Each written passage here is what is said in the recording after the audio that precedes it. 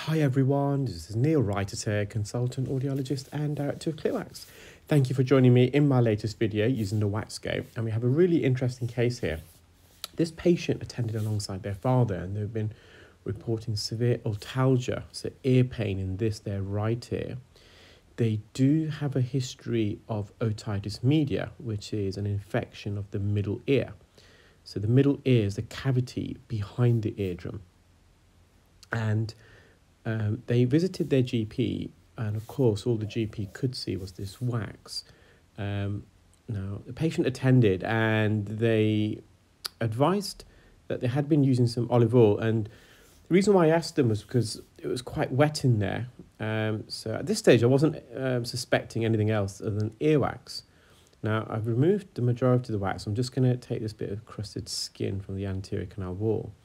But this patient's got a ruptured eardrum, and it's due to a condition called acute suppurative otitis media. They've got an infection of the middle ear, and they have therefore a collection of pus accumulating behind the eardrum, and there's been so much pus formed that it's caused the eardrum to bulge outwards and then eventually rupture it. So all this pus is then leaking out from their middle ear into their ear canal. And you'll see it in a moment. I'm just clearing up the back part of the ear canal first. Again, there's a bit of crusted skin here. I'm just suctioning that away. So this patient, I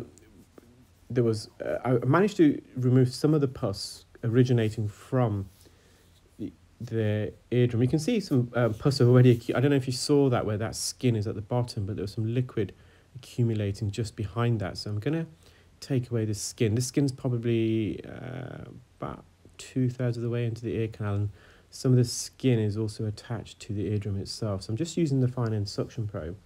But at this stage, I know something's not right. It doesn't look like a normal, healthy eardrum. And when suctioning the pus, it was quite noisy for the patient because it's liquid. So you can see that pus just leaking out, and where the pus is coming out, there's a tear in the eardrum, there's a rupturing there. So again, I'm just going to stretch open the ear, and there's just a bit of skin to the left. I'm just going to clear that out of the way. You can see just how damp and wet it is. So we referred the patient back to their GP, but they have seen ENT previously, so we've also provided some details of an ENT colleague that's local to myself.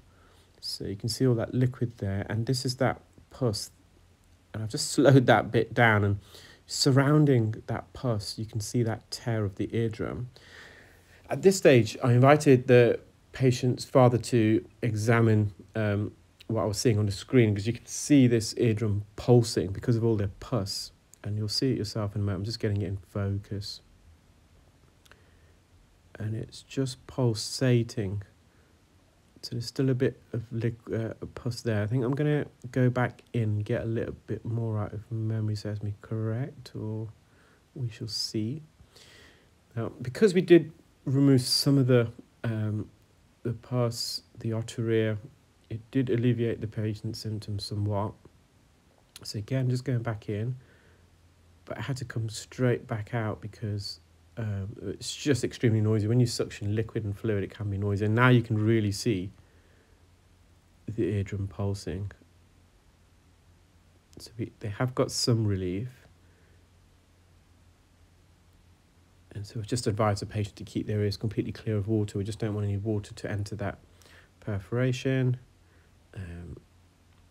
and make it more difficult for this infection to clear. And in the latter part of that video, I used the zoom function with the WAXscope so you can really see what we were doing. Well, I hope you enjoyed that video, guys. Take care, keep well, and speak soon. Bye.